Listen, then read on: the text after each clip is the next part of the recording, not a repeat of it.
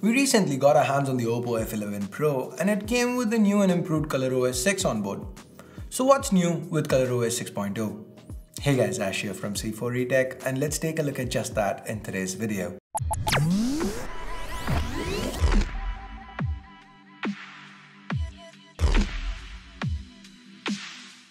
If you do end up liking this video, please don't forget to turn on notifications by hitting that bell icon. So before we begin, I have a question for you. What's your favorite user interface? Stock, Oxygen, ColorOS, MUI, One UI, MIUI? Let me know in the comments below. So first things first, ColorOS 6 is based off the latest and greatest Android 9 Pie. So a few of the new features here aren't really ColorOS features. They are Android Pie features that OPPO has retained. Now, I'm not going to be spending a ton of time on them since we have a dedicated video based on stock Android Pie already. Here's a card to that video in case you want to know more about these features. So coming back to ColorOS 6, number one, a new notification panel. This is one of the major visual changes that we have with ColorOS 6. The individual toggles are now bigger and much easier to read, and they have a nice array of contrasting colors which makes it easy to identify what's on and what's off. You're either gonna love it or hate it. I find it easy to use and I kinda like it. Talking about what I like, the slight translucence of the notification shade that allows the wallpaper colors to peek through.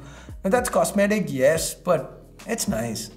One of the biggest annoyances with user interfaces from Chinese manufacturers has been the lack of an app drawer, and OPPO's now fixed that with ColorOS 6.0. That brings us to number two, the new app drawer. Choices are great and we can choose between having all apps on the home screen or having an app drawer now. Just pinch on the home screen, settings, and change the drawer mode. Now you get the app drawer. Unlike MUI's implementation, this feels more recent since it lets you swipe up and not have you use a dedicated apps button. Now once you swipe up and enter the app drawer, you can find a row of apps up top. OPPO calls it app prediction and it's part of the extensive AI suite that they've baked into ColorOS 6. Let's get to that in a bit. Now for number three, we have the redesigned stock apps. Almost all apps have gotten a fresh coat of paint. For example, the dialer app has a nice gradient finish on the number pad and we have the material theme going on throughout the app itself. Others like the calculator, messages and radio have also undergone a similar redesign. Now one thing I didn't like here is change of the contacts and recents option on the dialer from the bottom to the top. I thought it was easier to use with ColorOS 5.2.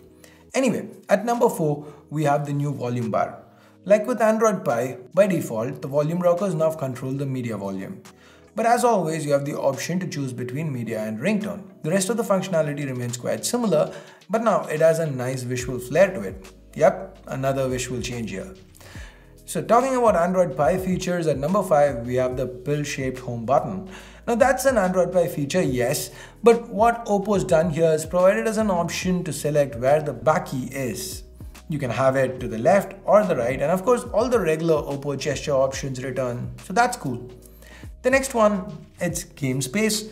Game Space is something OPPO's got right with ColorOS. In the past, we've noticed it's added a noticeable smoothness to games like PUBG. Now Game Space has a few new options. For example, we can see the estimated battery life, the signal strength right from the app itself. It's supposed to even help reduce network latency. Not sure if that's been effective, but for what it's worth, it is a feature. Number 7 on the list is Hyper Boost. OPPO claims Hyper Boost should help boost launch times of apps, and apps should now launch much faster with ColorOS 6.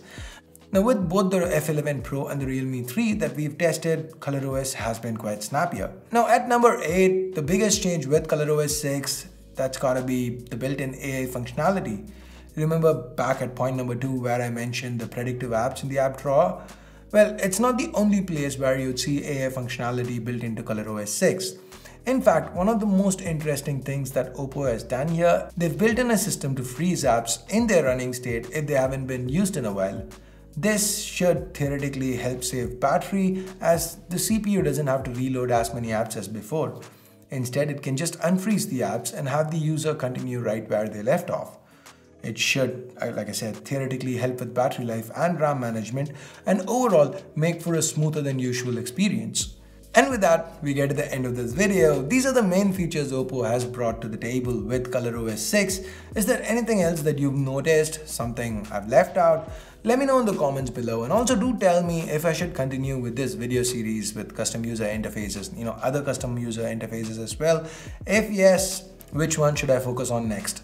Leave a comment. If you've watched till here, come on, hit like, subscribe, also ring that bell if you can. Have you seen these videos? They should be interesting, so go on, click on it, watch it now if you haven't watched it yet. Thanks a lot for watching. Till next time, my name's Ash, you've been watching C4 Retech, and I've been saying watching a lot. You guys have a great day. Bye-bye.